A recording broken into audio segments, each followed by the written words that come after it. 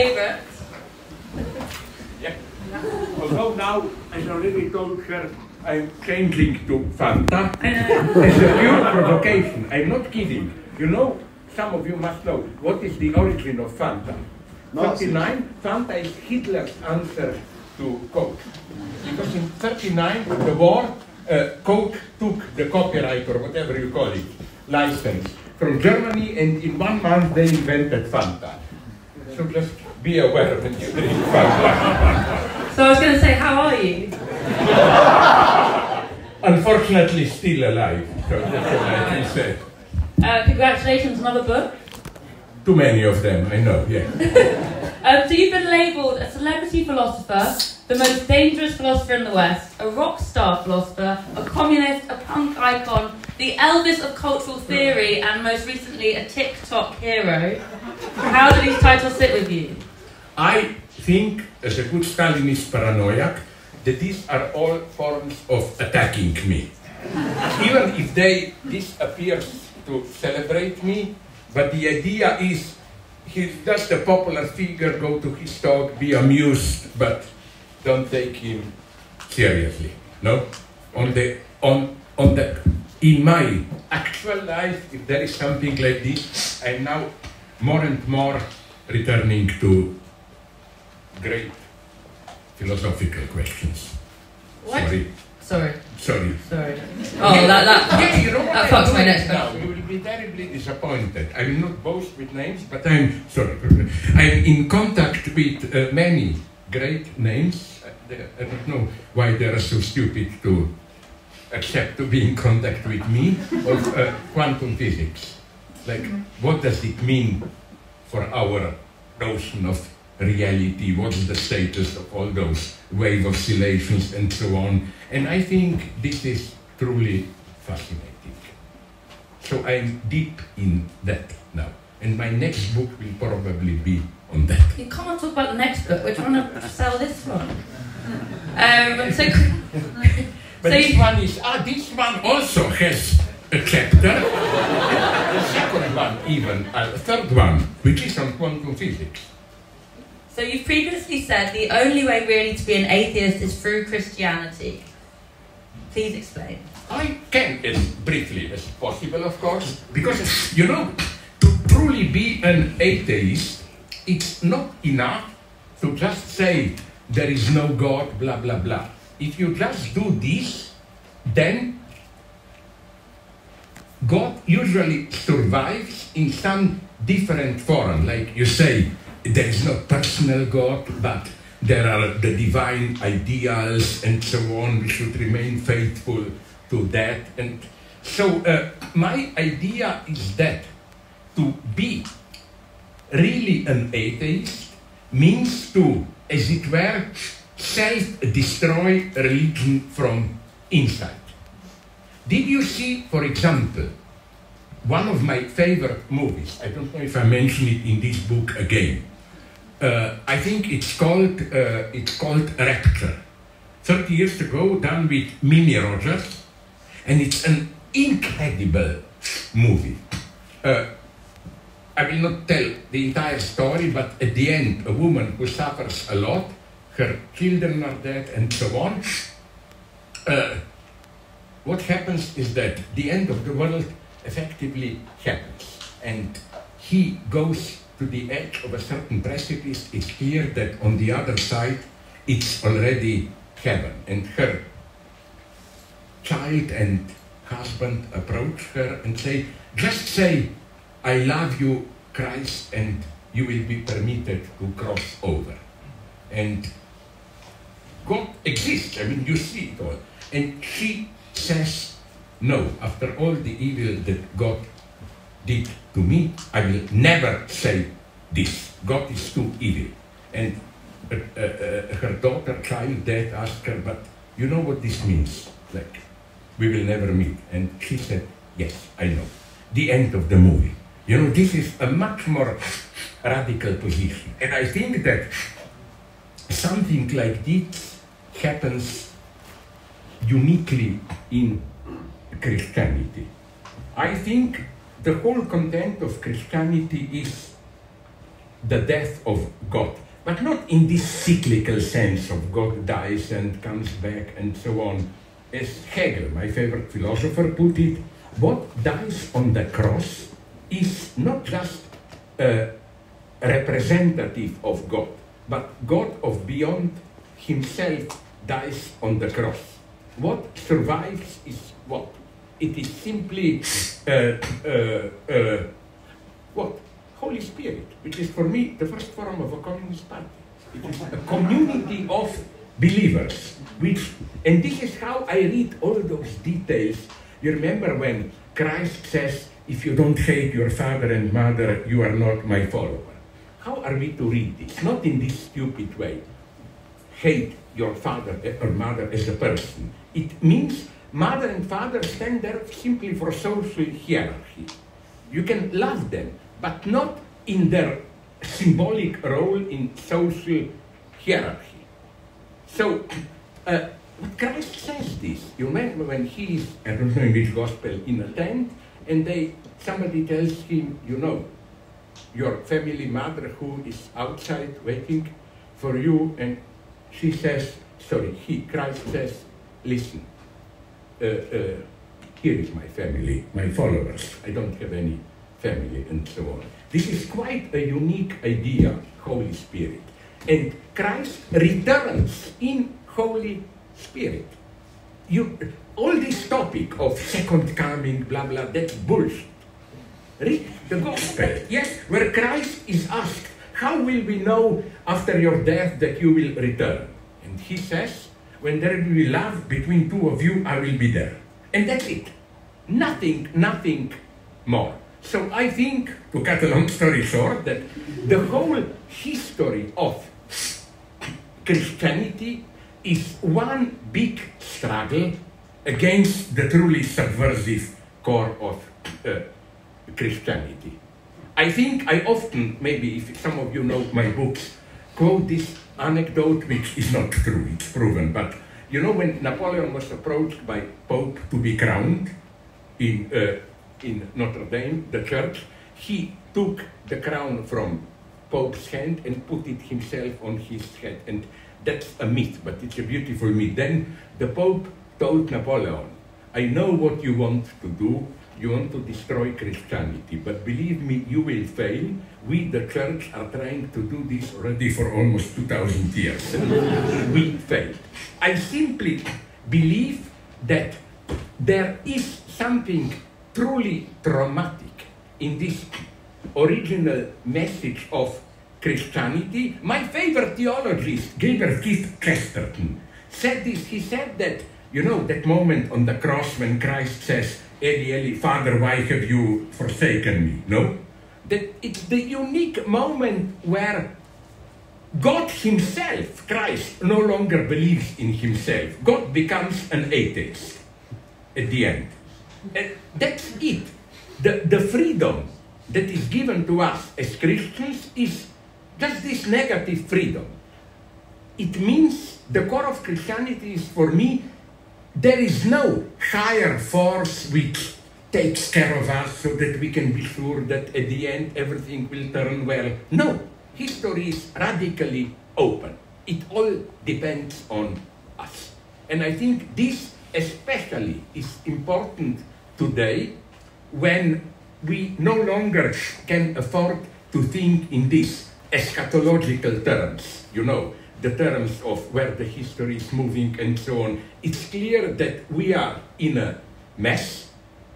Even the Marxist solution, history is nonetheless moving towards some kind of a socialism, communism. I think it no longer holds. Even the idea of a privileged class or group of people which are in their very social position constructed as potential fighters for emancipation. Like for Marx, it was the working class. In '68, it was students. Today, some people think it is the immigrants, like those who are deprived of everything and will do the freedom. No, I think we are in such a mess today that, for example, I think that there are all forms of, for example, of unseen, unpaid labor, precarious workers, women, like in Latin America. That's why Evo Morales, I am very friendly with his ex-vice president, Linera, who explained it to me. In old days, the left there was focusing on traditional working class. But Linera and Morales got it. What about all those women working as servants, you know, and so on? Nobody counted on them, but they were the truly exploited. And here, I think, Christianity survives, but not as a positive solution, just as accepting this abyss. The second reason I like Christianity, trigger warning now, an obscenity will come, no, is that people forget that in Palestine, all are not Muslims. There are also, now there are just 5% of them Christian Palestinians. The best jokes that I've heard, but they are, I think, deeply Christian, making fun of Christianity itself. I heard them from Christian Palestinians there, like the nastiest one almost. The Christ, his last evening there, no, he knows he will be crucified next day, is alone in the tent. So his apostles, disciples said, my God, our Lord will die tomorrow, why don't we make his last moments happy and call Mary Magdalene, who was prostitute, go eat and seduce him, that he will have some pleasure. No, okay. She goes in and runs out after 2-3 minutes, crying like crazy. And they ask with a worry, my God, what did he do? Is he secretly a pervert? Did he torture her? No, she says, it's much worse. I did what was expected of me. I undressed myself, I spread my legs and approached him. And then Christ looked at me, at that area, and said, my God, what a terrible wound I see there, and crossed with his fingers and closed everything. This is the spirit of Christianity, I claim. If a religion doesn't sustain this, you know, my favorite philosopher, theologist, Kierkegaard, said this beautifully. You know how he described, Kierkegaard, the arrival of Christ? He says, imagine a big stage where you expect some royal figure to emerge, and then the curtain open, and you see nothing, just from behind the curtain, a small dirty dog runs on the stage. That's the arrival of Christ. That's the whole point of it. I mean, this is what I'm talking about, so don't be afraid. I mean, I'm not in any sense returning to church. I think that if anything, what I cannot talk about other kinds, but I'm coming from Slovenia, where we are a Catholic country. If nothing else, all these pedophiliac scandals are so unthinkable. You know what's the biggest mystery for me? How can the Catholic Church, okay, now the Pope tries to be a little bit better, but nonetheless, how can they at the same time protect the pedophiliac priests and at the same time criticize homosexuality? As a Croat gay activist, my friend said, now I understand the church position. Adult men shouldn't do among themselves. But if you do it with a small child, everything is okay, you know. It's the position of the church is so weakened, but I don't think this will hurt this, what I call, emancipatory core of Christianity. Okay, I've spoken long enough, now I'll be shorter. On the subject of Christianity, what's your take on Jordan Peterson saying the Bible is the foundation of truth? Listen, I know the guy that you mentioned. I had so-called debate with him where I was very soft of him, but you know why? Because again, as I said a couple of times, my point was to address his followers and to tell them what Jordan is telling you. Don't fall into this self-pitying, victimhood stance, take your fate into your hands and so on. We, authentic left, can deliver this to you better than all the conservatives, you know. And this is part of my larger, totally crazy argument. We live in a crazy time. Did you notice how in last decades, with the new right-wing populism, what once we experienced as subversive, revolutionary activity is becoming also almost a right-wing prerogative. I mean, the last thing that looked, although it was not, as a revolutionary act, you remember 6th of January, attack on Capitol. My friends were crying that we should be doing this. People invading the city. No, sorry. Which is why, when I'm asked about this, I'm saying something very simple. I'm saying, you know, neoconservatives like to attack multiculturalism, liberal obscenity, cynicism, historicism. No, if there ever was a postmodern president, it is Donald Trump. He's an obscene guy. He doesn't take seriously his... Spoken very highly of him recently. When? Where? Show me. Where? No, because my point is this one, that isn't it paradoxical that he, with all his dirty things and so on, he is the true postmodern relativist? And what is Bernie Sanders, in spite of all critical points?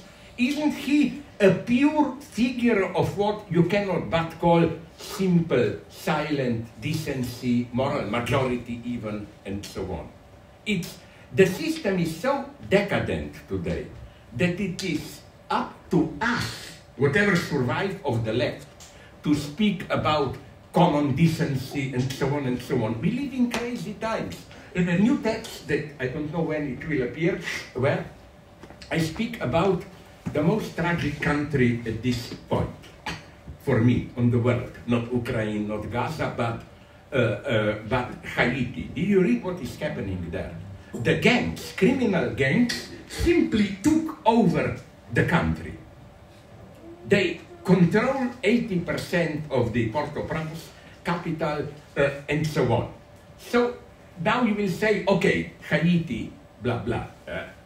Let's move further. In El Salvador, in Ecuador, something similar is happening. Let's go further. In other places, like from Israel, settlers on the West Bank, aren't they also? They are basically a criminal gang, operating illegally and supported by the police. Why? Because you know who is now their chief of police? Itamar Ben-Gvir, who was in Israel itself 20, 30 years ago convicted as a terrorist against Palestinians. Then we can go on with all these examples up to, of course, United States, Proud Boys, terrorists, but collaborating with Trump. So the situation in which we are now, it looks as if the new political rulers cannot survive without some form of illegal criminal gang support. And I think we should not miss this opportunity to get the message to ordinary people. Those who present themselves as advocates of neoconservative Christian values, the other face of them is always vulgar, brutal criminality. So what are you suggesting? Is this when we've spoken about this before, about war communism? No, with war communism I mean something, okay, I mean to provoke, obviously, but to make people think. With war communism I mean something extremely simple, for me almost commonsensical. Why war communism? Because we are entering a new global emergency state. We, in Western Europe, are still playing this game. We are not taking the forthcoming crisis seriously enough. Our problem is still, yeah, let's do some ecological stuff, yeah, let's do a little bit of support for Ukraine here, there, but basically, the main goal is to maintain our level of relatively comfortable, still relatively. Poverty is now exploding, also in Western Europe, level of life. And I think as long as we will drag on with this attitude, we are lost. We are, you know what gave me this idea? The first, remember 2.5 years ago, I think, the summer, our beloved places, Seattle and so on, no? Yeah. You remember temperatures were there, Seattle and Vancouver, for 1 week, almost 50 degrees Celsius. Vancouver was hotter, more warm than Gulf State, than Emirates and so on. Why? You cannot solve this as a local problem.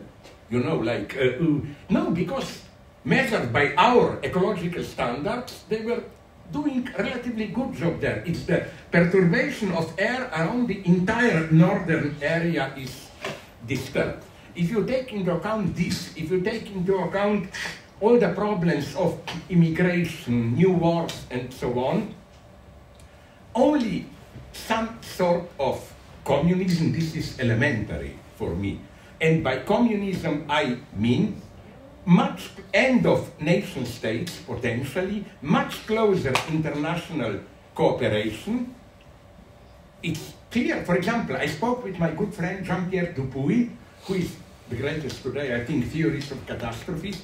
He visited Fukushima as a special envoy of European Union 2 days after the Fukushima tragedy. And the Japanese government representative admitted to him that Japanese government was for 1 day in a total panic. They thought the whole central area of Japan, 40 million people, will have to be evacuated. Well, in a more collaborative world order, the answer is clear: Siberia, with more than enough space. No, it would not happen. We will need, or immigration. I hate this liberal approach, open the borders. Yes, but it's not enough. We have to begin now to change the economic system, not in a utopian way, but just to prevent immigrants. Why do people leave their country? What pushes them? This is where we in the West are guilty. All these stupidities. You know that without American attack on Iraq and Russian meddling in Syria, there wouldn't have been ISIS and so on. The other mega mistake, the toppling of Gaddafi and so on. If we don't begin to think in these terms, we are lost. And my prediction is here pretty pessimist, that we didn't yet suffer enough. We need a catastrophe which will make us aware of the shit we are in. Oh. Yeah, but we are, don't you think? I know it's sad. I know, no, we still will have a meaningful life and so on. We will hopefully not starve, but we need, listen, you know why I like epidemic, why I like that pandemic crisis? Because even guys who were definitely not good guys, Boris Johnson here and Trump, even they were compelled to do some things which violated the market rules so much that they could be characterized as elementary forms of communism, like, you know, free distribution of money, of help to millions of people. Of course, they immediately twisted it. It went to the big companies and so on and so on. But what were you doing in the pandemic? Sorry? What were you doing in the pandemic? Now we come to my private obscenity. It was the best years of my life. Because for 2-3 years I stayed at home. I was able to ignore all my friends. And I was just watching old, mostly British detective criminal series. Which one?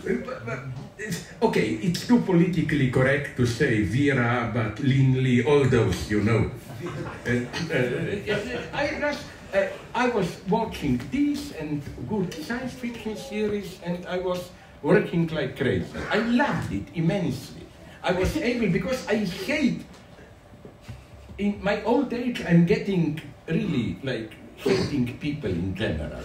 Especially people who think, oh, let's visit him and so on. Fuck you, I don't know what to do, you know? I don't like people too much, you know? So it was the golden era for me. You recently had an interview with Piers Morgan, who you actually got on with a bit. Maybe I followed my Jordan Peterson tactic too much, but I just wanted to get through this basic message, for example, about Gaza and so on. You know, I still think that, and this is one thing that I am really proud of, a piece of fiction that I imagined, an imagined phone call between Hamas and Israelis. Did you see the movie Ghost Writer, with Ewan McGregor, an investigator who investigates a figure who is named differently, but basically it's Tony Blair. And at the end he is killed because he discovers a secret, that Tony Blair was, from his student years, coached by CIA to become a pro-American Prime Minister of the United States. It's a fiction, but it's a beautiful fiction which would have explained everything. And my theory is that to get the logic at what goes on in the Middle East, imagine a phone call from hardliners in Israel and Hamas. They call hardliner from Israeli government Hamas, hi, you remember that we supported you all these years, which is true, are you aware of it? Till 2 years ago, Israel was regularly through Qatar supporting Hamas. You have proofs, you have Smotrich, the crazy, totally right-wing minister admitting it. What was the game? The game was Palestinians must be divided.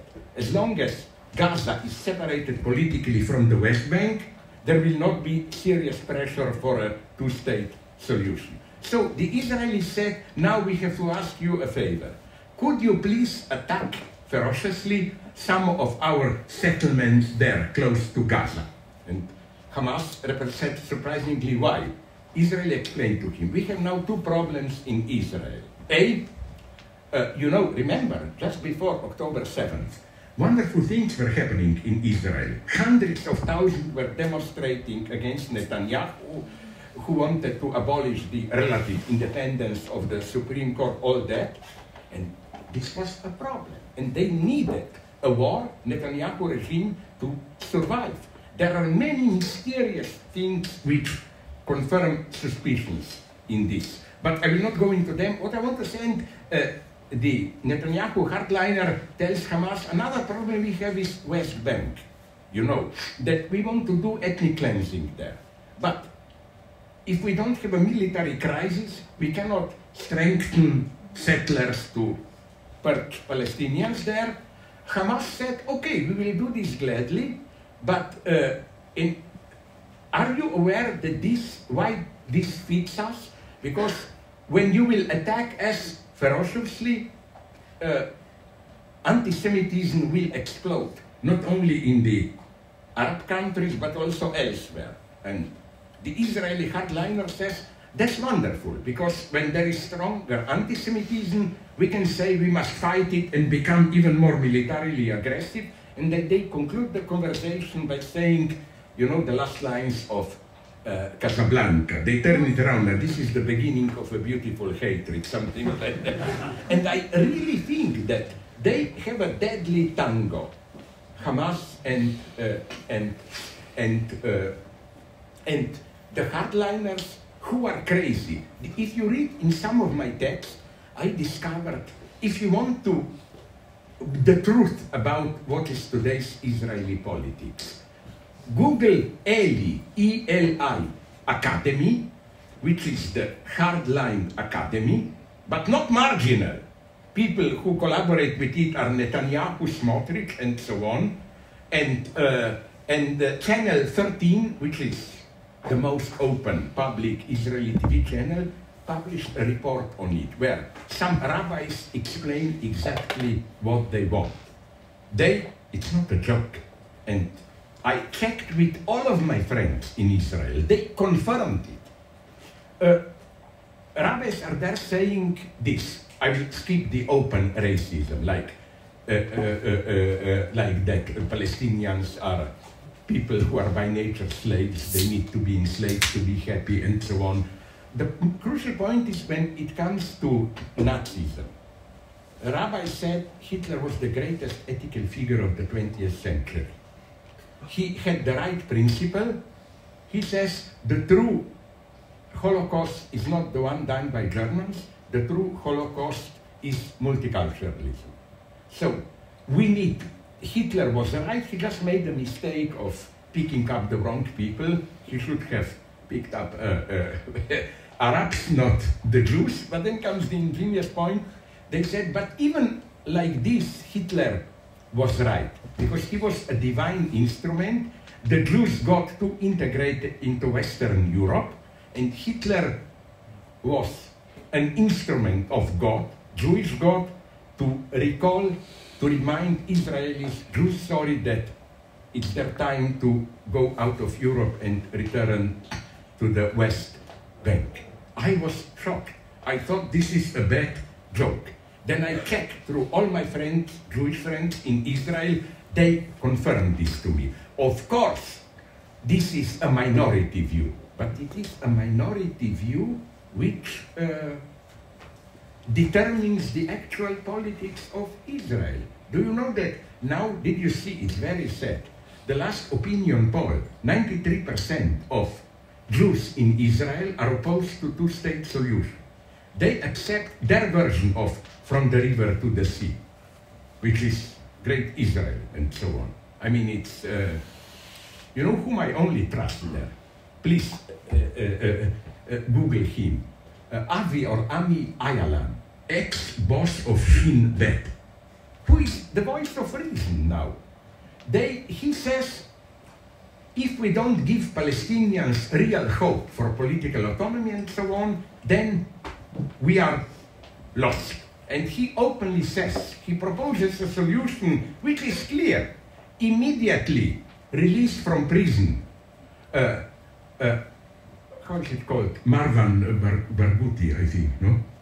That he's a Palestinian Mandela. He never was for killing Jews, violence, but he was the organizer of first two intifadas, and he's already in prison for almost 20 years. And he's really a Palestinian Mandela, and he is the only one with enough popular support and ready to make peace. Everybody knows that this is all reasonable people know that this is so it's not a mystery what to do. But I think we live in times of gang rule and so on, where I expect, I put it like this to conclude. I prefer to be a pessimist, because if you're an optimist today, you're just disappointed all the time. But if you're a pessimist, from time to time, some nice thing nonetheless happens, no? So the only way to happiness is to be a pessimist and to be pleasantly surprised. Wise words. No, don't. I hate wisdom. You know, that's my old story. You know what is wisdom? I hate it so much. Wisdom is this platitude where whatever the situation is, you can add a wise comment, you know. Once I took an example. You do something risky, and if you succeed, then I'm sure you can instantly quote some wisdom to justify it. You know, like we have this, those who don't risk also never profit. Or you have the whole series of wise sayings. Then let's say you make the same risk, but you fail. I don't know how it is with you, but in my country, we have a wonderful vulgar expression, which is, you cannot urinate against the wind. So you see, whatever you do, I will find a wisdom to justify it. No, I think we need more madness today. That's not wisdom. Yeah. Yeah. You recently wrote an article about Barbie, but you hadn't seen the film. Why? It's after I'm a principled guy. I already told you. When I write reviews, my motto is what I think, so I read.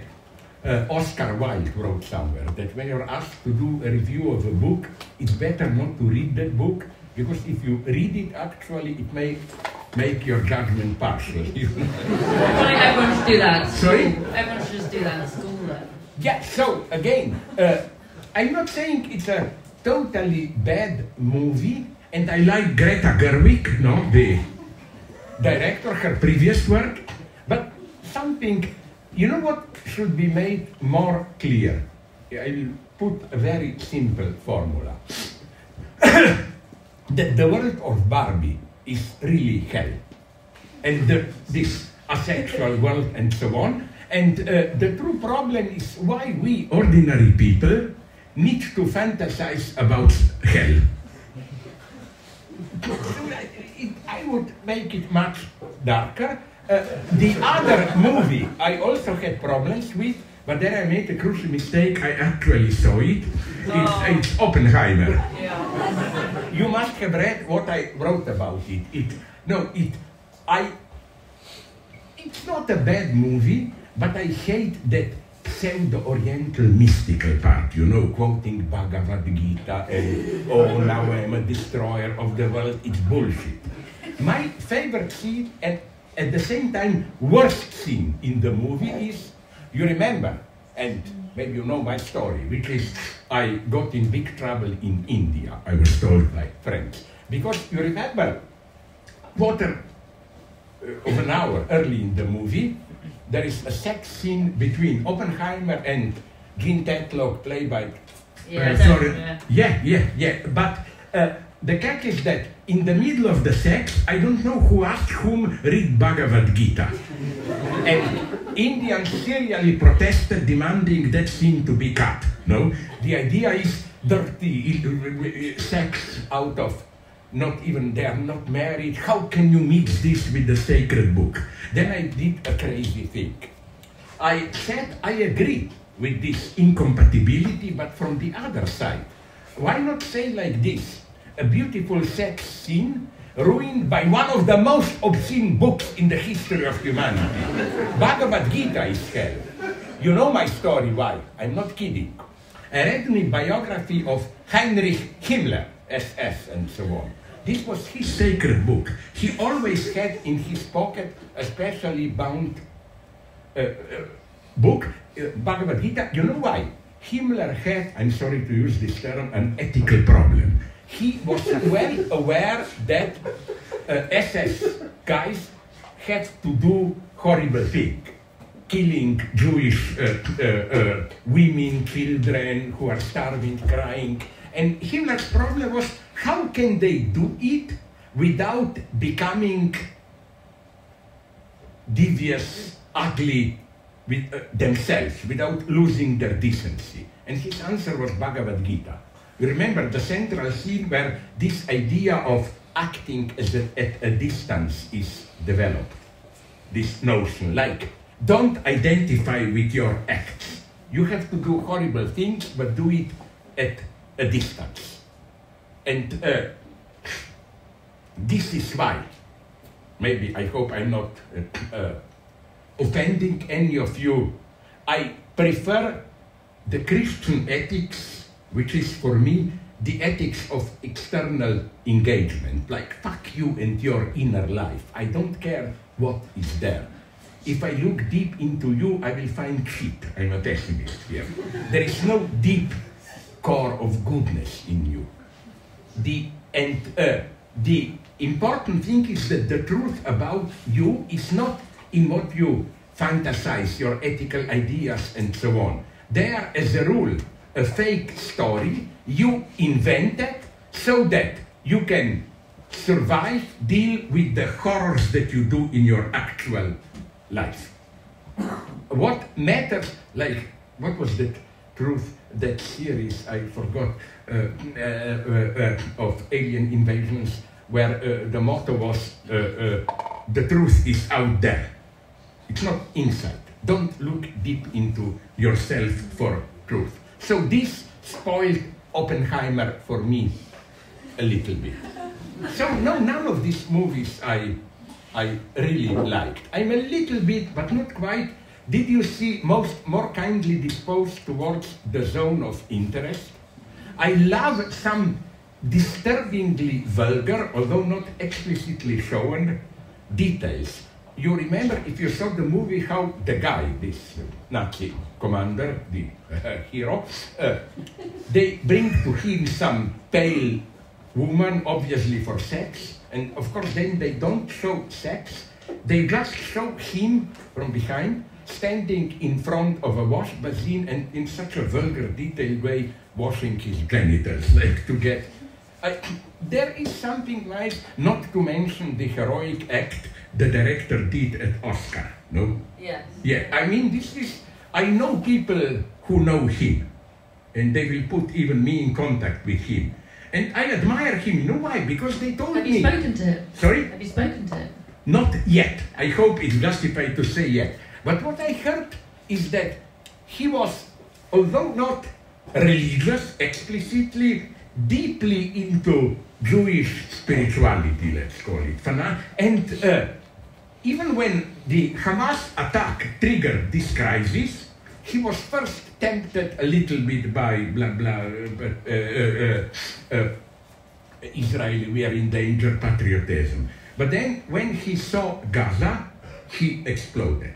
And he was honest enough, precisely as remaining faithful to Jewish tradition, saying, sorry, I cannot bring, I have to renounce it. What we are doing in Gaza is a total nightmare, and I don't know how much it is supported here, but I just wonder if he will survive, if he will get money for next films and so on.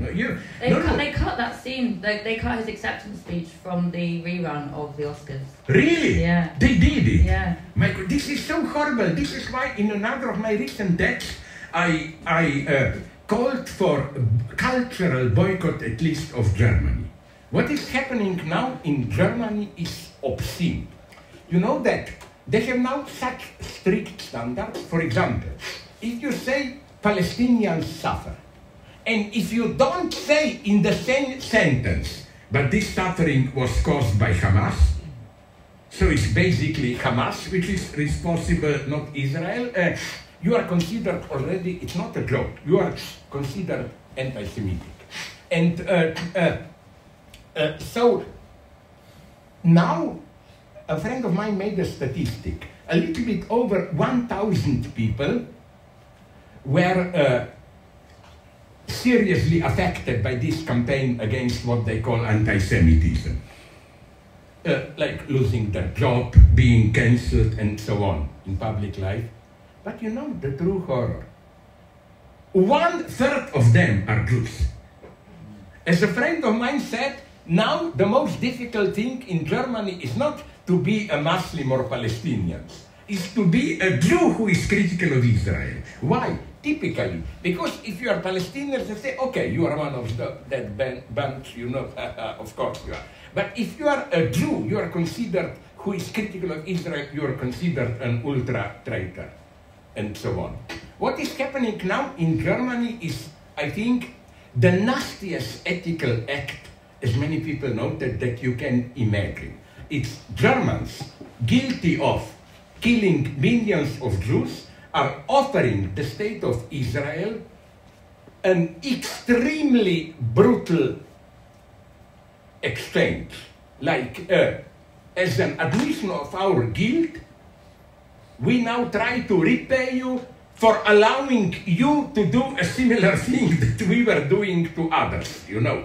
It's the worst possible thing that they can do. It's absolutely incredible what is happening now in Germany. And after I caused, I will not bore you now with it, a scandal where at the opening of the Frankfurt Book Fair, where I just mentioned also suffering of Palestinians, I was interrupted, some local politicians started to shout at me and so on. Then friends told me, wait 1 month too, it will be over. No, it's even getting worse now. And I think, just that I finish this line, you know who who I think proposed the right formula. You know that Indian writer Arundhati Roy? Yeah. She made a wonderful comment where she said, till Gaza, we all knew that so-called Western values, emancipatory values, human rights, freedoms, feminism, were a fake, hypocritical, but still they did provide some kind of moral compass. Like, you could even criticize the West, you know, say, you preach this, but you yourself don't stick to it. Like, they gave some kind of, and she said, with Gaza, what's going on there now, the whole European legacy lost its emancipatory potential. And to make a philosophical point, a little bit more serious, if you allow me, you know who was the biggest disappointment for me? Habermas and two of his closest collaborators. They, from my private spy sources, I learned, having me in mind, they published a short text totally legitimizing Israel, saying, no, we must unconditionally stand with Israel. They published this text in December or January, when the killing in Gaza went on. But what I want to say is that, as other, more reasonable followers of Frankfurt School said, you know what's the problem with Habermas? He never accepted, I think, the most truthful part of this previous generation of Frankfurt theory, the so-called dialectic of enlightenment, Aufklärung.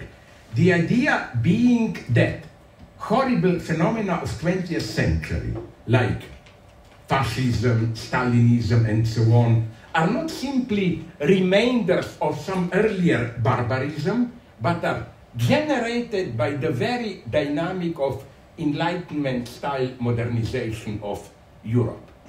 And Habermas never accepted this. His idea is, no, Enlightenment is the only thing we have. No self-criticism of Enlightenment is allowable. The only thing we could do is to point out that Enlightenment is not yet radicalized enough.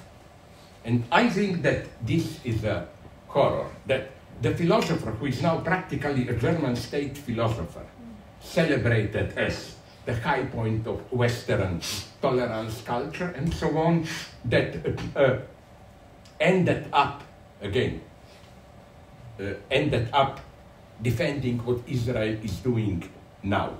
As some critics put it in wonderful terms, critics of Habermas, referring to Walter Benjamin, you can only be a truly civilized person today if you are aware that we are on the edge of barbarism, which doesn't come from outside, but from inner tensions of our own European project. If we don't do this, we are lost. I talk too much, sorry. I like how that was an answer to a question about Barbie. About? Barbie. It was all really about Barbie, because Habermas is a philosophical Barbie. You want me to say? I'm going to open this up to the audience for questions. If you want to put your hand up, I'm going to come around with another mic. Sorry, this one was... No, I've got it. I know, but Right, hands up. I don't like to hold this in my hand because it's too masturbatory and so. Would you like it? Would you like it in hand? Sorry? You don't want it, no? No, I didn't think so. Hands up, I can't see. I must criticize you, Sydney, for your filthy liberalism. I discovered before that this is a true debate. A good Stalinist would distribute the questions. You said that to me before. Right. Okay. What's your name? My name is Ruben. I'm from Godspace. So is there a Jewish atheism? Sorry? Is there a Jewish atheism? That's a very good question, and I will give you an answer. I think that, and my friend who is otherwise a right-winger but not an idiot, Peter Sloterdijk, the German one, developed somewhere, I forgot where, a wonderful idea, which is that every great religion has its own specific form of atheism. Islam also has an atheism. It's even pretty respectful. I think it's even in Quran or I don't know where it says that if you believe it or not, Muhammad says this, it's your inner life. I will not mess with that. I just demand to follow the form and so on and so on. And I think that you find in Judaism, my Jewish friends drew my attention to this, elements of atheism in some very interesting parts of Talmud. For example, there is a wonderful passage in Talmud, and it's not a joke. You have two versions of it, where it's wonderful, where two rabbis debate about some theological point, doesn't matter. And then the one who is losing said, but let's call God Jehovah, let him decide. So Jehovah comes and took the side of the guy who was losing the debate, and then the other guy, the more intelligent rabbi, starts to shout at Jehovah, proving him, Jehovah, that he is making a wrong argument. And you know what happens? Jehovah said, oh my God, you are right, my pupils are brighter than me, and runs away. And you have two versions of this. The other version is even more comical and so on, but if you speak about Jewish atheism, you know which is my favorite book from the Old Testament. I'm not very original here. The book of Job, of course. This is for me the first systematic critique of ideology, where you know what happens, but I will not deal with that. Already the beginning is pure obscenity. God and devil, I don't know who debate behind the table, like, does Job really believe in you or not? And they decide it's extremely obscene that they will deprive him of all his worldly goods, blah, blah, blah. So, okay, you know what happens to Job. He loses his family, all his blah, blah, blah. Okay, then you have three ideologists who came to him, and they precisely do what ideology is doing. They try to rationalize, justify Job's suffering. The first one says, you think you are innocent, but look deeper into yourself. What if nonetheless you did something evil? The second theologist says something like, even if you didn't do anything, maybe this is just God testing. Like, they provide reasons. And then, so this is ideology. Then a miracle happens.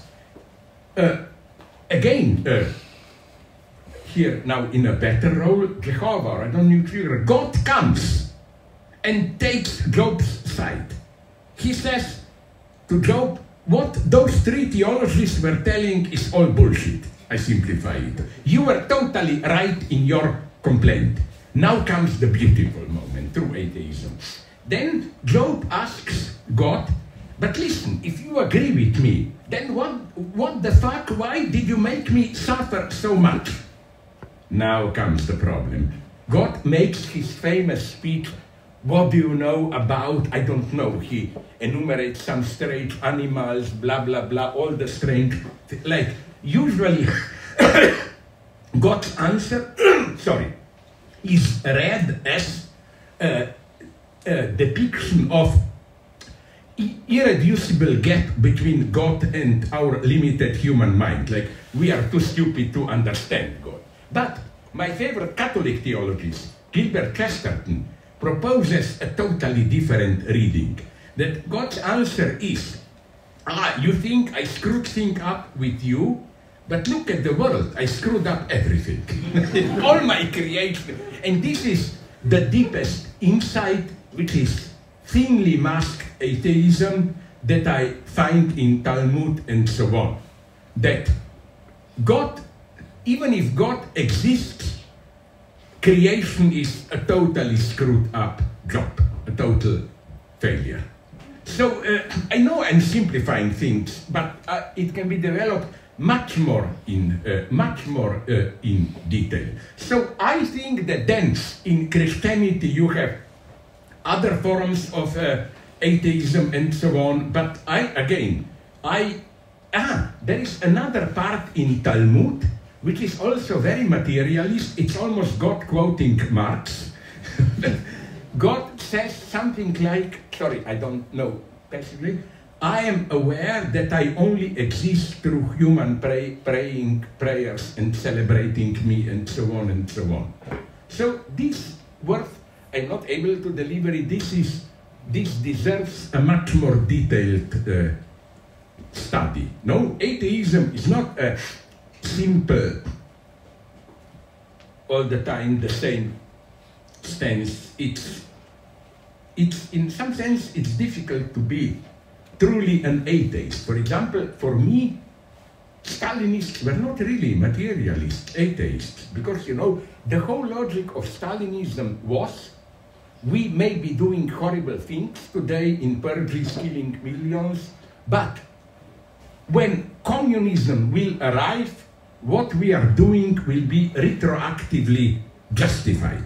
That is to say, all the Stalinism is based on this purely theological idea that there is a figure of what Jacques Lacan would have called big other, some symbolic agency which guarantees the long-term true meaning of what we are doing. A true materialist must renounce this, I say. Which is why, back to problem of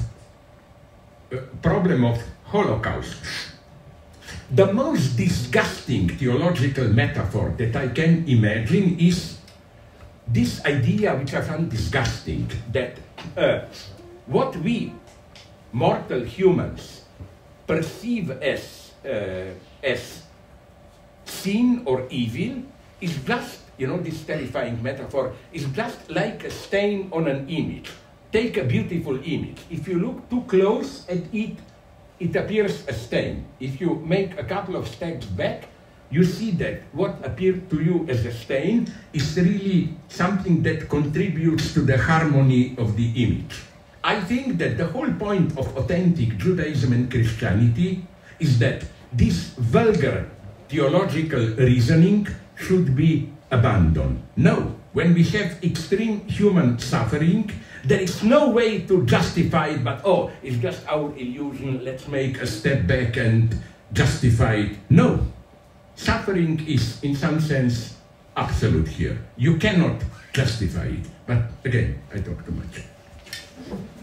And now you move from the right. You can choose. No. From the right to the left. To the left, right? Yeah. Thank you. Good evening. Carl Rogers, the humanist psychologist. I remember him when I was young. Yeah. Okay, right, so... No evil meant, yeah. With the book, obviously, I haven't read it yet, and I don't know if anybody has, but there's the subtitle of How to Be a Real Materialist.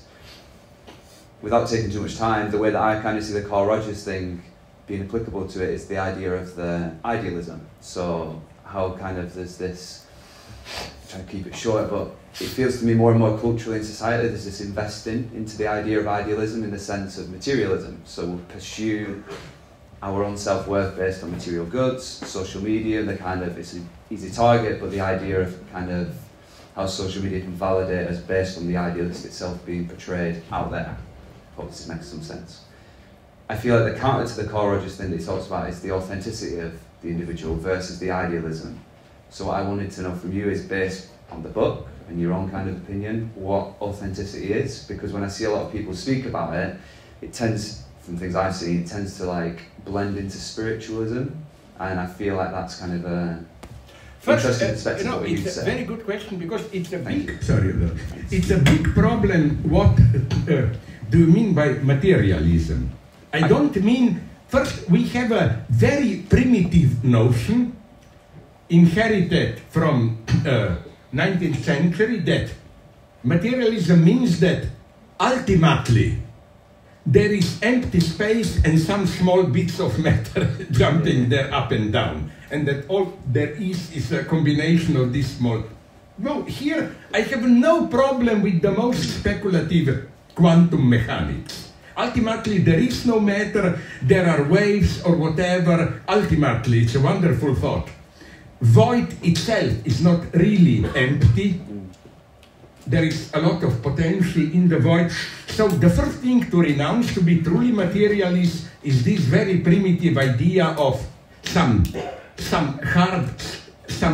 tiny bits of real stuff and so on. The second thing is that for me, and if I understood your intention correctly, we are moving in the same direction, it's that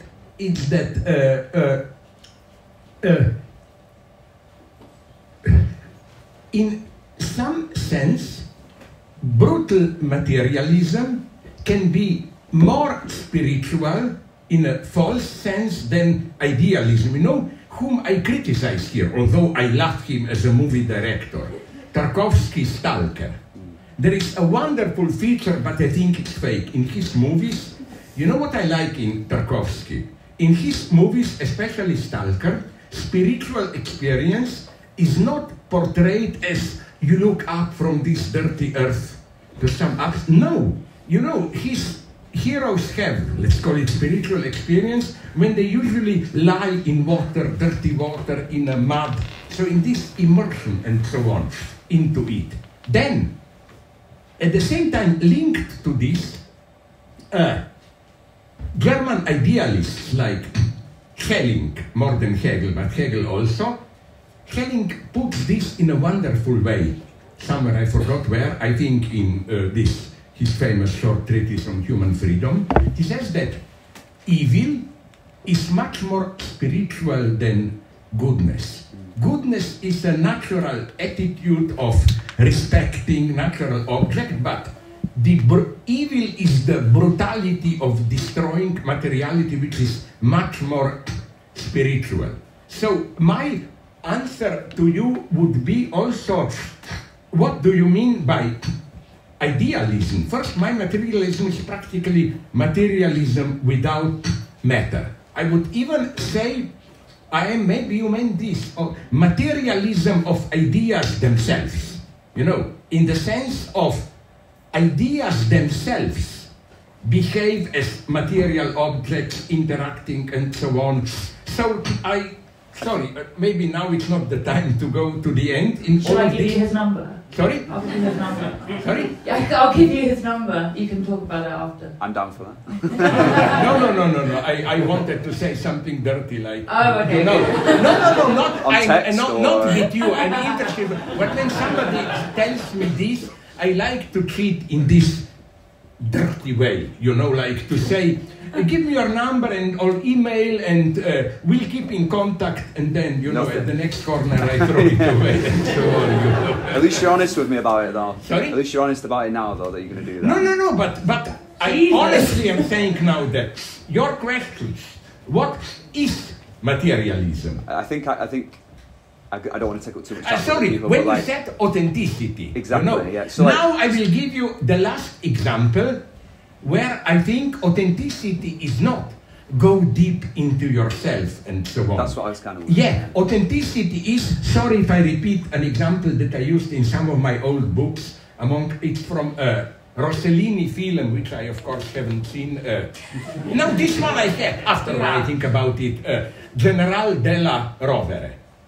It's a beautiful movie about ethical awakening. It takes place in 43, I think, in some of those Northern Italian, still under fascism movies, where the Germans capture a cheap thief and they notice that he is uncannily similar, resembling General della Rovere, who is one of the heroes of anti-fascist resistance. The true general is already dead, but he was killed secretly by the Germans, so all the people they have in prison, resistance fighters, don't know it.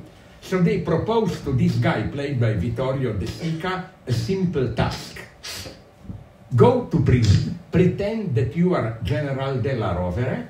Since this is a legendary figure, other prisoners will trust you, and we tell you all the details about what they plan against us Nazis, Germans, and so if you do this properly, we will discreetly set you free. And then you can imagine what happens. The guy does this and becomes so identified with General della Rovere that he starts to behave as one and doesn't tell anything to Germans and prefers to be shot by German as General della. So you see, it's fully accepting what was ultimately a mask. He doesn't go deep into himself. He just accepts, fully identified with an imposed role. That would be for me close to authenticity, which is the exact opposite of go deep into yourself or whatever. I was just going to say, do you not feel that? I know I don't want to. I think we've got to put those hands up. I'm sorry. And I think, sorry, thank you. No, for no, your no, I question. know, I'm sorry that we don't. The Now numbers. more time, yeah. Oh wait, actually, I should probably. Oh yeah. Hi, thank you. I just I'm yeah. working on Kant, and I have a sort of a question related to cosmopolitanism today, and what potential there is for that, how that would even look today. You talk quite a lot about suffering and almost like the need, in a perverse way, or the potentiality for in that. And I was wondering how maybe that could connect to the possibility for cosmopolitanism today, or if you even think that that could be a possibility for a kind of utopian sense of that, in kind of the idea almost that Kant has. Please finish. Yeah, and just finally, in relation to suffering, someone who has a similar sort of leaning to you in a way. I mean, certainly in the orientation around Christian atheism, Francois Laruelle, I think you wrote an introduction recently. His idea of the suffering subjects, I'm kind of interested in as well. So if you could comment on that too, that would be. I have one problem. I don't know if this was your intention with suffering. The temptation is to elevate suffering itself into a proof of authenticity. If you suffer, it's authentic. I think this is to be rejected as a perverse trap. But the main point of your question was, sorry, I am losing my mind slowly. The main point of your question was, before you can... Cosmopolitanism. Cosmopolitanism, yes. You know, I'm, as a Hegelian, against abstract cosmopolitanism, in the sense of, but above all our peculiarities, there is some universal feature. No, we are here at those most disgusting UNESCO books about world civilization. This civilization has this great thing today. And no, you know what I see as true cosmopolitanism, where a certain particular culture can come to itself, can see itself properly only from the outside. Like, it's not that I am me and I can step on my shoulders and see how me and you, if you are from another culture, have nonetheless something common. No, it's more like, listen, let me give you an example. Salman Rushdie, I have problems with him. But one story he told at some round table in Basque country, of all places, where I met him once, was a very beautiful one. Maybe you know it. He told there at a round table that he was attacked often as betraying his Indian heritage, no? That he is too much immersed into British white colonial culture. And then his answer was a brilliant one. He said, no, the biggest influence of my work are two great English writers. Sorry, two great Indian writers, Charles Dickens and Jane Austen. And then he gave a wonderful explanation where he said that the poverty in India today, slums of Mumbai, that is to say Bombay. Incidentally, with my evil gaze, I noticed when I was there that all my Indian friends were talking about Bombay. Then I told them, I asked them, but wait a minute, like, isn't it now Mumbai? They told me, oh, that's to annoy you white people from Mumbai. We are still know it's Bombay. Okay, but, and then he said, of course, that the typical topic of his book, this slightly impoverished, lower middle class families where the problem is how you marry your daughter. This is Jane Austen, you know. He has a very nice moment here. His point is this one, that if we read Dickens and Jane Austen today from Indian perspective, Indian, not American Indians, India, then incidentally, another point about cosmopolitanism, maybe you know, but it's not a joke. My most beautiful metaphysical experience was in Missoula, Montana, years ago, where there were at a round table some Native Americans. I instantly become friendly with them. Sorry, something. Sorry, too close. Yeah. You know why? Because there was me, some progressive liberals, blah blah, and these Native Americans, and they protested. No, they said we don't. They refer to themselves as Indians, and then a white liberal said, no, you're humiliating yourself, you are Native Americans, don't accept this. And then the Indian guy, with whom I became friendly, exploded and said, first, we don't like the term Native Americans. Nature versus culture. So you are a cultural American, and we are native. And he said an ingenious way, he said, I much prefer to be called Indian, because then at least my name is a monument to white man's stupidity, who thought, you know, they are in India when they... This is true cosmopolitanism, that you see the limitation of the other. So what I want to say is that this is for me true cosmopolitanism, how to understand people. It's not, you know, this pseudo topic. I'm caught in my culture. How do I know if when I speak with a Chinese guy, if I really understand his culture? No, it's a mistake, because how do I know that I understand my own culture?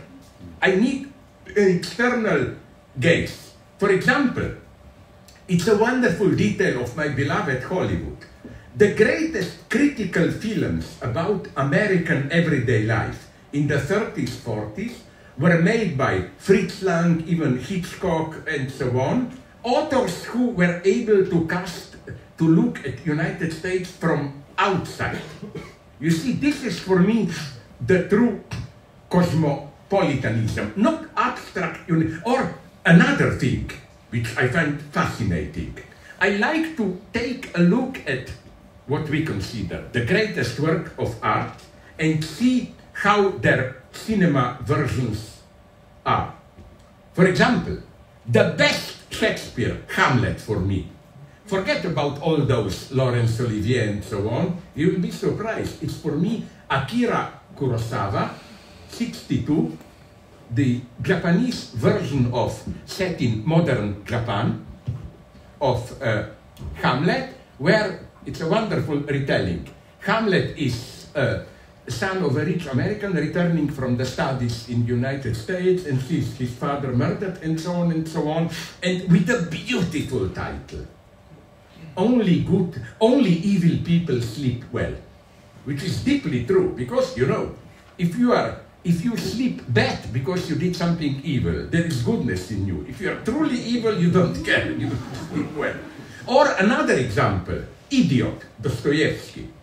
The best idiot is again Kurosawa from 47. You know, this idea that it's false, this historicism, to know Shakespeare you must study all the British history in details. No, it's the opposite. To really understand Shakespeare, you must erase the peculiarities and look at Shakespeare from outside. And in this sense you can understand Shakespeare better than Shakespeare himself.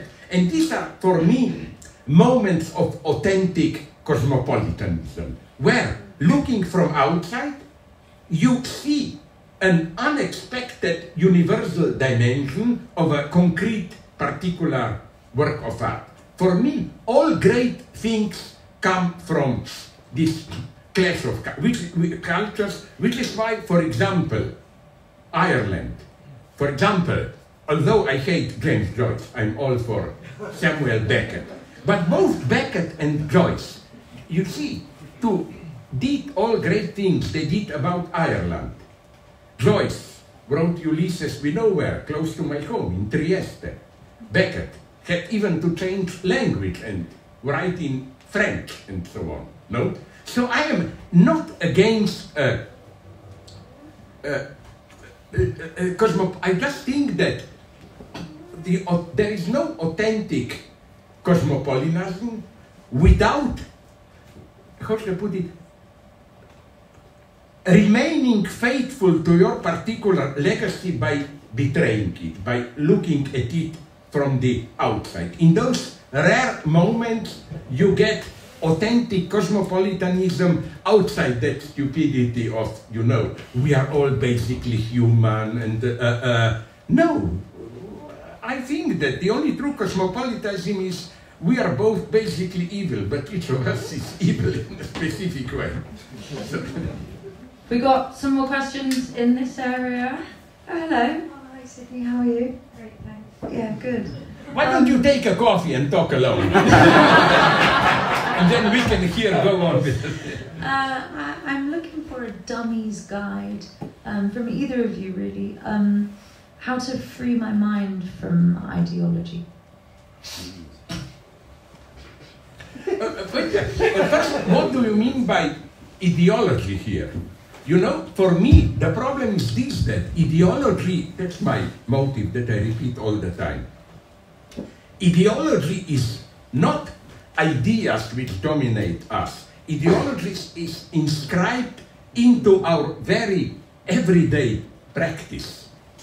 Even, I like these dirty examples, I will not repeat them now, how we deal with heat, how we deal with cooking, and so on. All these everyday levels. This is why, don't be mad at me, I will not draw a bad conclusion, but although, you know, in this big conflict between trans and so-called TERFs, trans-exclusionary radical feminists, I of course agree with trans about how gender identities are constructed and so on, but I think TERFs have hit upon something on pointing out that, look, to be a woman today, concretely, is not just, oh, some performative joke where let's say I am a man and I even don't have the decency to have my penis cut off, I just put on feminine dresses, lipstick, and I am a woman. No, it's at the level of even biology and how this biology is part of our social practices that you get what femininity means. Let me be very vulgar, although it's not vulgar. Femininity means, my God, having periods, birth. It's easy for us men. Sorry for the vulgarity, but it's on purpose here. You screw a woman, then you say hello, goodbye, you know, and go. And then the woman has to go through all the painful process and mostly raising the child and so on. You see, the problem is not to become, in an abstract sense, feminist. The problem is how to dissolve, move over this subordination of women embedded in daily practices. And so, for me, it's not so much breaking out of ideology, it's not so much about seeing things as they truly are. The biggest point of breaking out of ideology is not seeing the truth, but in understanding how, I know this will be an abstract formula, but I believe in it, in how our reality itself reproduces itself through ideological misperceptions, mystifications, and so on and so on. I think our social reality itself needs ideology to function. And this is what Marx, as I often developed, was discovering in his notion of so-called commodity fetishism. Commodity fetishism is, in some sense, an ideological misperception. But Marx never calls it ideology, because it's a part of the very material practice of capitalism. You see, so I would just, I know I didn't fully answer the question, I would just say, don't ask directly how to get rid of ideology, ask yourself rather, why does reality need ideology to reproduce itself? That's the key point.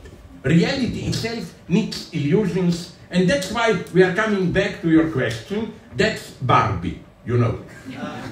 Barbie is ideology, but and so on. Okay. Right.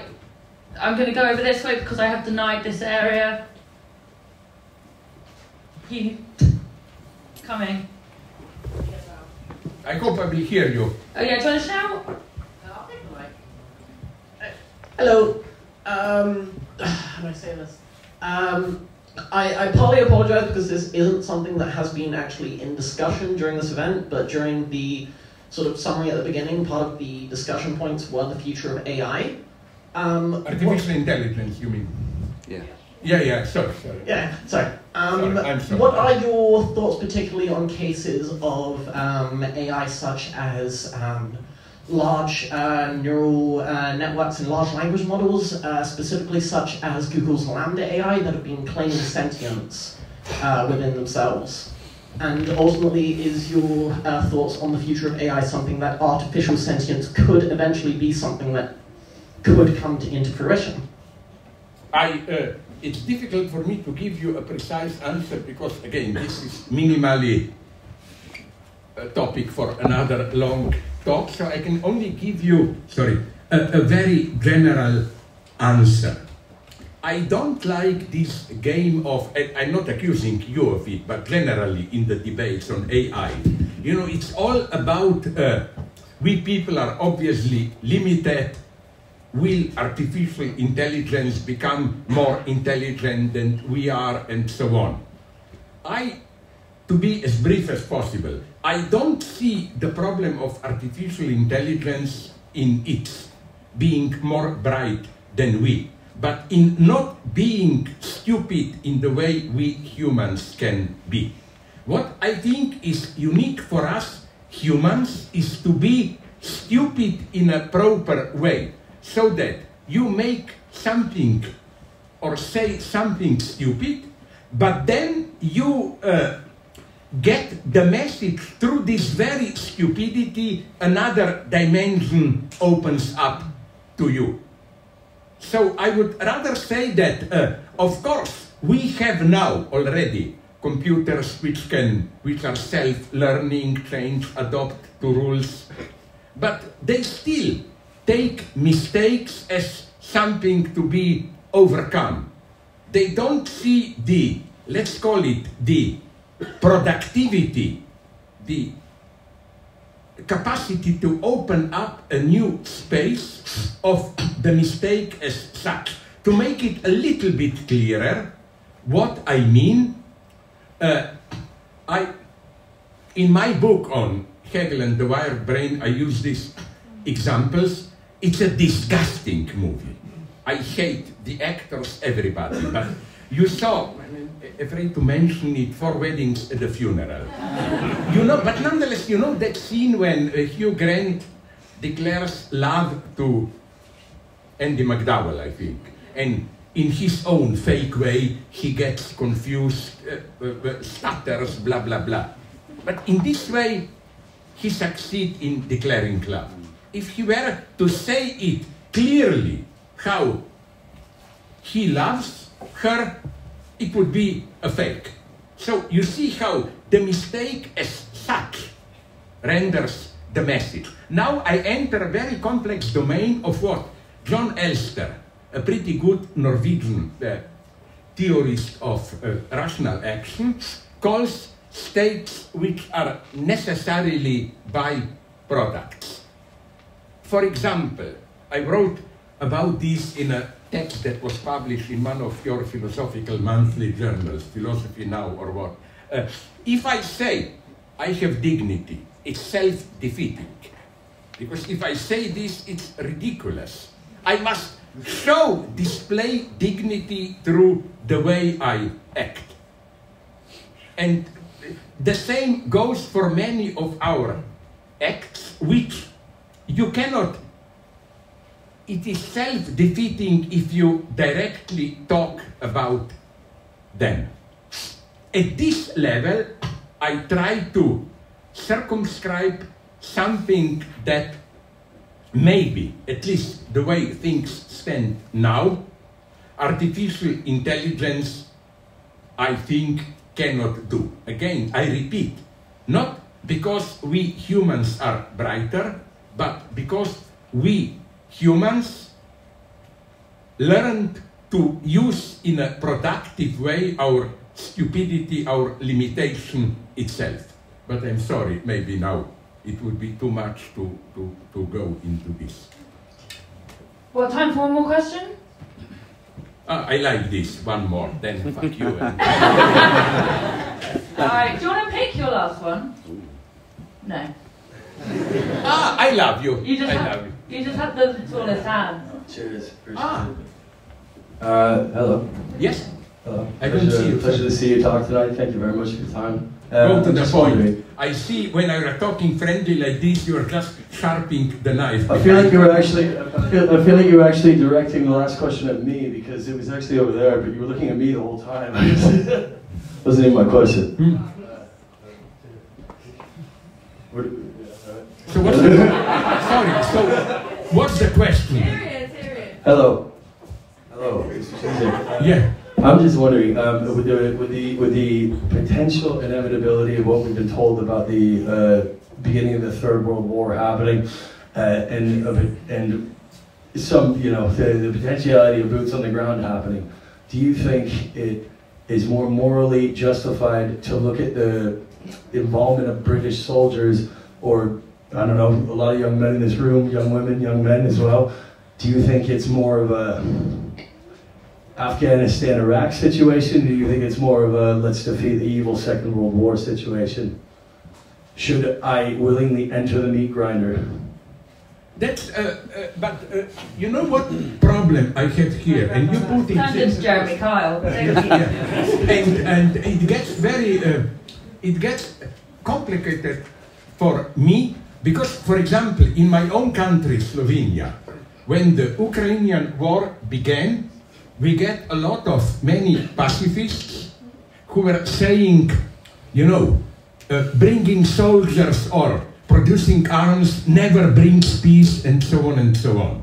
Now, precisely when this debate was going on, we celebrated, I don't know which anniversary of the partisan victory against Germans in World War II, no? And in some debate, I asked these people openly, is this that, there are no victorious wars, every war is a tragedy and blah, blah, blah. Peace. Is this a general statement, or are you making a particular case, apropos Ukraine? Because if you make a general statement, then why not say when Germany attacked France, let us say, let's stay out of the war, producing arms will never bring peace, and so on and so on and so on. So I'm just saying, I wonder if you agree already with my first point, that there are definitely cases, in spite of all the dangers that they will be misused for further militarization and so on, but there are definitely cases where early resistance, military resistance, counterattack can prevent a much larger violence, death, and so on later. For example, I recently read a history of the beginning of World War II, which argues that it's a little bit pro-Stalinist motive, but I think there is an argument of truth in it.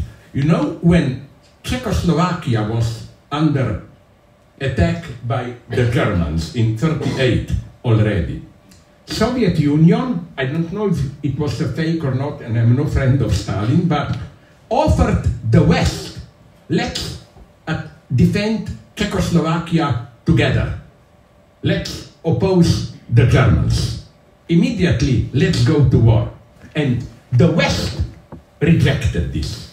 And then it can be reasonably proven, without me in any way celebrating Stalin, that then Stalin got so afraid when he saw that the West really wants a war between Germany and Soviet Union so that they would exhaust each other and the West will just collect the wealth, whatever remains, that Stalin, I think he was here sincere, made a peace, that famous agreement, Ribbentrop-Molotov Pact, and now new documents show that Stalin was fully aware that there will be war. The reason Soviet Union was caught unprepared was that Stalin was in some sense more intelligent than Hitler or Stalin's generals were more intelligent. They thought that, when did it begin? 22nd of June, the attack on Russia, that they are safe for this year, that if Hitler were to attack and defeat Russia, he should have done it at least 1 or 2 months earlier. So Stalin thought for this year the danger is over. So unfortunately, maybe this is already too much for you. I couldn't read clear, because the way you put it at the last, should I offer my body to the meat grinder and so on and so on. Okay, this holds for every war. But what makes a difference when you said between, on the one hand, like World War II, evil, and on the other hand, the examples were of a... Sorry? My God, here, I'm sorry, things get really complicated for me. For example, what do you think about, now I will shock you, now you will get my right-wing side. I know, I spoke with many friends, you know, when they said Ukrainian war is just a plot by NATO to expand itself. No, it is obvious already with Ukraine that NATO doesn't want those countries, Finland, Baltic countries, they are scared like shit of the Russians. They want to join more than the other side. And again, what I also oppose is this idea, I'm now trying to shock you, of NATO, the ultimate evil, so whoever is against NATO, there must be something a little bit good in him, you know, even if it's Putin. Sorry, all the time I'm listening to not just Putin's speeches, but because I speak possibly a little bit Russian media and so on and so on. Listen, one thing is, and I've written many critical things, I will not bore you with it now about Ukraine, but sorry, this one thing is enough for me.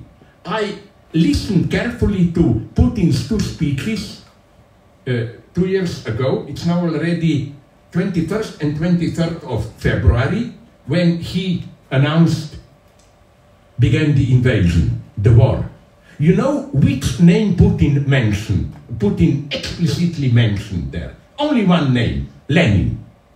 He said Ukraine should be properly called Ukraine of Vladimir Ilyich Lenin. He said Ukraine is a Bolshevik creation and we have to correct that historical error. And so on and so on. So I'm just shocked when Putin is seen as some kind of resistance hero. My God, read what he and his people are saying. I hope you will agree with me here if I tell you something else. They already say today, I don't think I did it, that the most stupid anti-enemy proverb that I know is an enemy is somebody whose words or to whose story you were not ready to listen to. Sorry, this is the first thing I do. I read, you probably didn't, Hitler's Mein Kampf, and it didn't make me more tolerant when I listened to it. It was even worse. And you see what I'm saying. Let's admit real complexity. My answer to you would be that there is no abstract reply, yes or no. It depends on what war you are talking about, and so on and so on. One has to be concrete here. You know, because never forget one thing. I'm provoking you now. Do you know that occupiers also are always sincerely pacifists? For example, after Germany occupied France in summer of 1940, I think, they were sincerely pacifists. They wanted peace, because peace meant what? We keep France in peace and we exploit it nicely, and so on and so on. And if somebody was an extreme militarist there, it was de Gaulle. His basic statement from emigration was, no, the war is not over. France will continue to resist. It's pure militarist, in this sense, statement. So all I'm saying, I'm ready to say now is, there is no general rule. The world is full of crazy paradoxes. It's interesting that in Slovenia, during World War II, this argument, is it worth to meat grinder and so on, was used by pro-fascist collaborators who said we Slovenes are a small nation and any kind of resistance against Germany would be suicidal. So it's in the interest of Slovene nation to safely wait for Allied victory and strictly to do nothing. Maybe, in some sense, but it's really a terrible deadlock. There is no abstract formula. I think so. I'm sorry if I disappointed you. Sorry? Thank you. Be serious. I mean, I am not satisfied with this, but the shit is real. You know what I mean?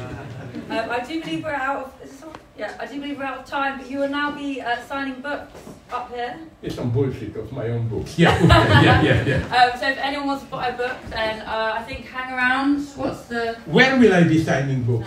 You'll be signing around here, this area. So the people. We've got enough coats to keep you going. No.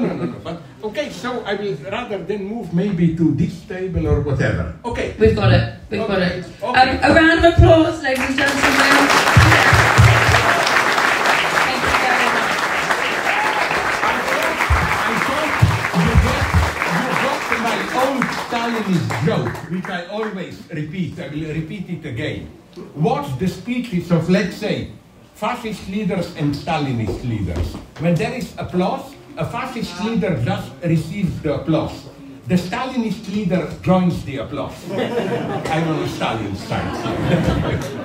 Sorry, I forgot to say, it's actually coming up to a birthday, I do believe. So I'd like us all to join in. Happy birthday to you. Happy birthday to you. My God. Happy birthday, dear Slavoj. What did I do to you? Did I rape your mother in